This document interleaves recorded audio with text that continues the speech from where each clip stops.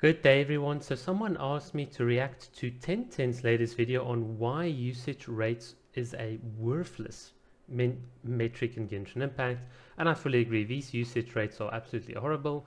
All the reasons that TenTen went through in his video about like how the numerator and denominator and fractions work, the API requests are out of date, all of those things pretty valid and so on, but I want to dig a bit deeper.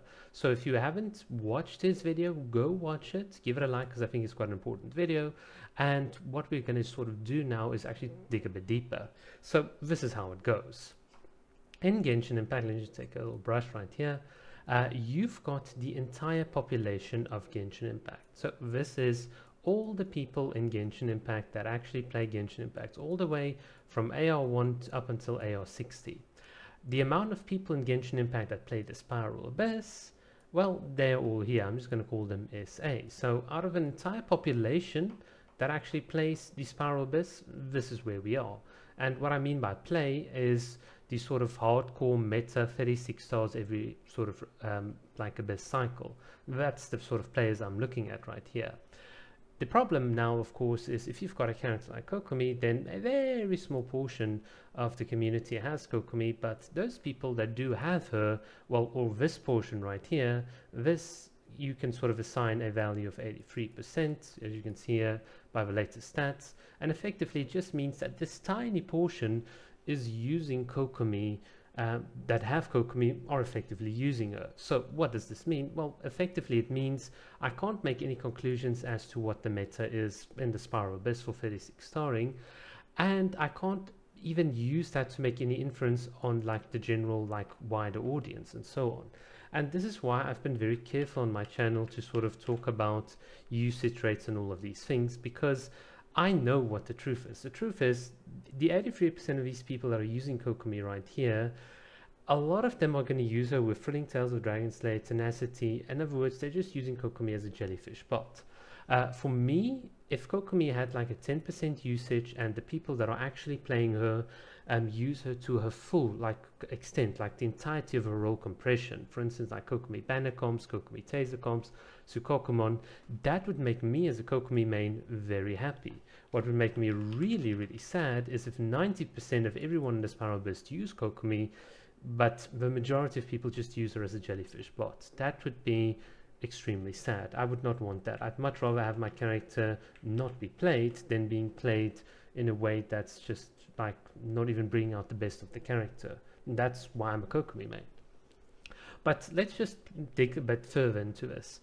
This is where I also take like a bit of issue with a lot of people that recommend on pulling, and everyone's always like, yeah, but remember, if you like the character, you can pull for them. Meta is not everything. It's like the reason people are making the video is because of this part. Everyone is focused on this part, and it's like if you don't really in the long term pull for this part, then you know, you're not doing yourself a service. And this is where I will sort of want to give a bit of a different perspective on Kokomi. Instead of focusing on this percentage, I've always been focusing on the channel about the broad utilities of Kokomi.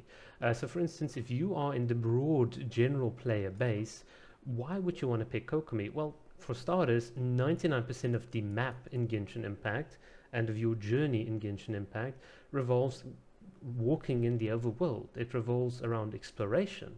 And that's what Kokomi is so like really useful in, because you don't need to hop onto a statue of 7, you don't need your burst to heal.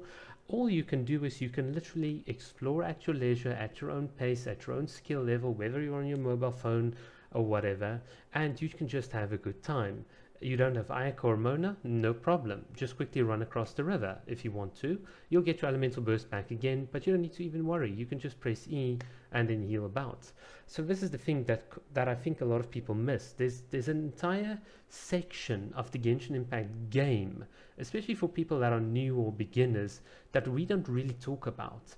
It is absolutely, in my opinion, and I know a lot of people are going to disagree, it's absolutely fine to pull for a character that you're not going to use in the Spiral Abyss. Because honestly, if you are someone that's a low AR, or you're just taking, you know, Genshin as like a second game, you're playing it at your leisure, and you're not even really ready for a Spiral Abyss, there's nothing wrong with having Kokomi. She's easy to build, she's free to play friendly, she sort of gives you a lot of value for the majority of the game. And if you do decide, well, you know what, I'm just going to run Rider National because that's what all the Theory Crafters want, you can do that in the little 1% of the game that matters. And that'll be fine. That's totally okay. There's no shame in not running Kokomi in Spiral Abyss and liking the character and wanting to main the character. There's no contradiction there. So that's just sort of my take on usage rates and all these things. So I agree. Usage rates are absolutely worthless because they don't give us the insight as to why that character is being played. For instance, there's a little fun fact. No one plays Bennett for his damage. You play him as a support, and for his heals, no one plays Bennett because they want to actually go about smacking the enemies doing 100k meme videos. No one does it. No one's playing Zhongli for like the damage that he does, and that's just how the characters are. They're just being used as snapshot supports, you know, just to allow other characters to snapshot a ton of buffs, and hey, you know, you've got a cheap and easy source of gameplay. And that's it. And that's what I don't want of Kokomi. I don't want people to just look at the aspect, or strongest aspect, which is the consistent off-field Hydra, and be like, okay, yeah, so that's why we pull for Kokomi. I'd much rather people don't play Kokomi, and when they do decide to play, they use her for all the great reasons. So that is my take. So yes, TenTen absolutely right in everything that he says, and we've got to be wary of rates like these.